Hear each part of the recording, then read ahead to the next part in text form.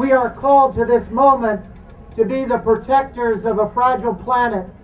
We are the prophets and the stewards of a future that is not our own.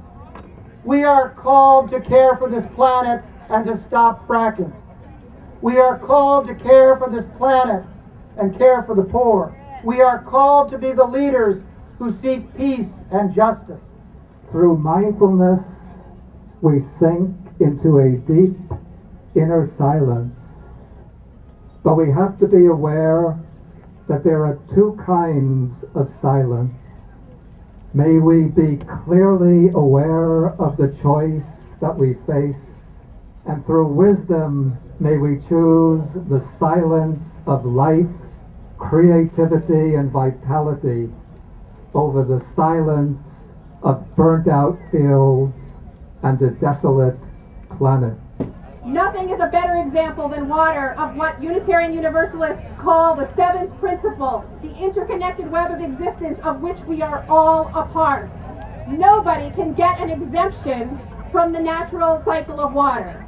Nobody can excuse themselves from being responsible for the water that we all share. There are no loopholes, not even any Halliburton loopholes in the interconnected web of existence of which we are all a part. We who live in the richest and most wasteful part of this earth will change our tradition. Can we say no more fracking? No more fracking! In order for the world to adjust its climate, we have to adjust our behavior. And if the government won't change, then we'll change the government.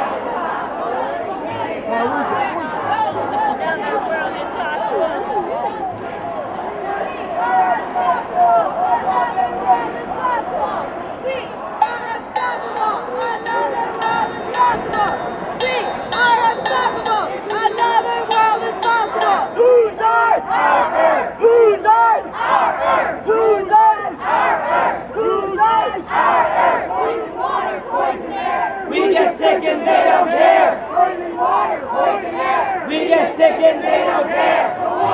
The water's on fire. We don't need no fracking, let the corporations burn. The water's on fire. Stop the frack attack! Stop the frack attack! Stop the frack attack!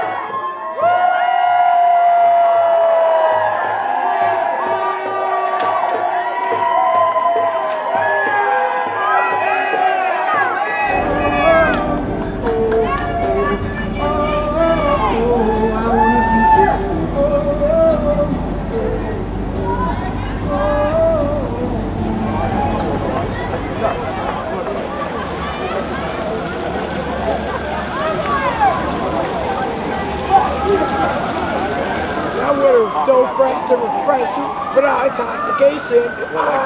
Stop fracking my water. Yeah.